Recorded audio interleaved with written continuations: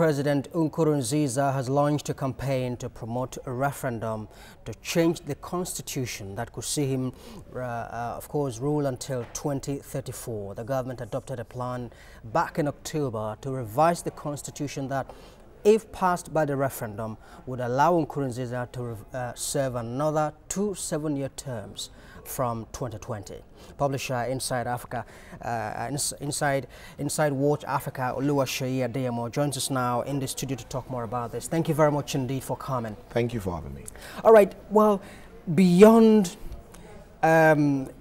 instituting or trying to come up with a referendum, he has gone further to threaten that anyone who scuttles this process, in his words, it will be a red line. Why the desperation? I mean, it's obvious. In 2015, when he was meant to have left office, he decided to seek a third term in office. And up till now, truth of the matter is, he forced and twisted the hands of the world, in my opinion, and he was elected in for the third term, claiming that his first term was not a term because he was sort of nominated into the office. Now, the question is, so what has he brought to the table? I hate to always go back to the fact that a lot of African leaders don't understand what leadership ought to be, and that's why they're always clamoring to go into office, and to what extent, or to what do you bring to the table at the end of the day? Okay, we shouldn't give up on the Burundians just yet. Perhaps they have something in stock for the president this time around, something even fiercer than what we witnessed in 2015. Truth is, it is not fair on the people that they have to kill themselves and be maimed and be arrested and be molested.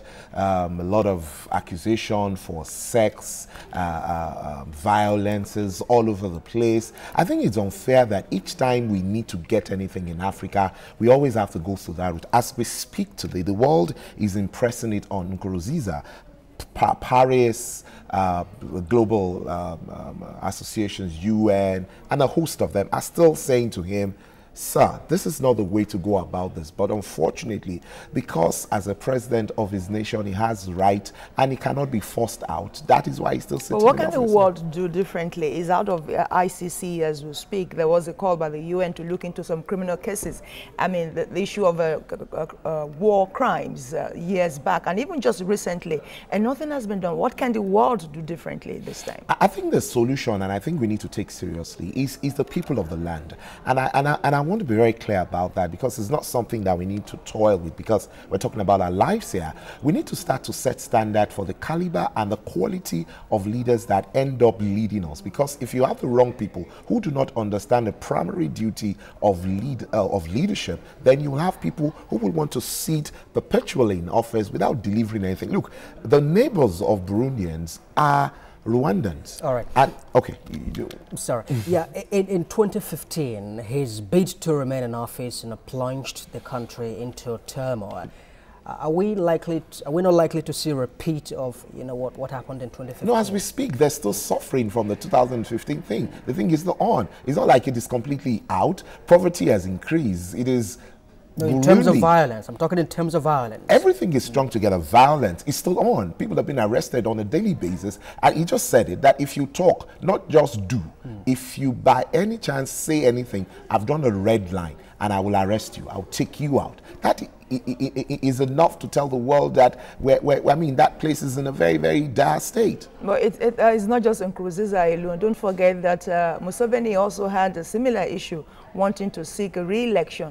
Perhaps the Mugabe action will be a repeat of what we would expect in some other African countries. What do you think? Maybe that's one of the solutions, but I would always go back to the fact that as a people, we need to be more firm at the caliber and the quality of people that we eventually vote into office. Because yes, the Mugabe thing, I mean, yes, we've started another phase, but the truth of the matter is the person who is on seat right now was the vice president of Mugabe. I mean, the truth is, are we saying that the way, I mean, as much as the Zambians are, we don't have anyone there that could do the job? Yes, Zimbabweans that could do the jobs. I mean, it is worrisome for Africa that we keep, turning this around, and the essence of leadership is not gotten, and nobody is questioning that, because I think we should take it from the results we get from them. All right, Oluwaseyi, I'm wondering, where is the role of the opposition, here. Have we got a very weakened opposition in Zimbabwe? That you remember what happened during the Obasanjo, era here as well. It was because we had a very stout, opposition was the reason that it didn't fly, with the people.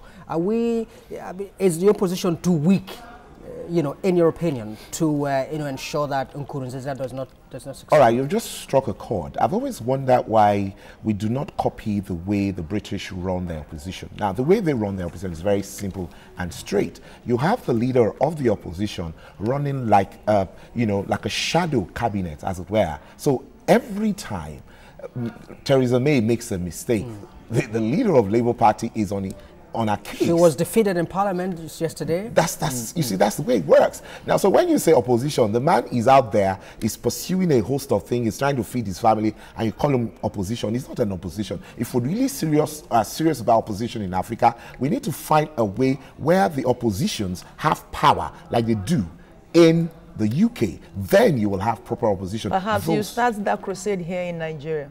What do you think? I mean, for me, some of the things we're writing and talking about are that. If you don't have the right structure, don't expect any result other than what we're getting right now. What we have right now is a joke. That's the truth. All right, then. Oluwaseyi Adeyemo, publisher, Inside Watch Africa. Well, thank you very much, as always, coming to share your thoughts with us. Thank you so much for having me.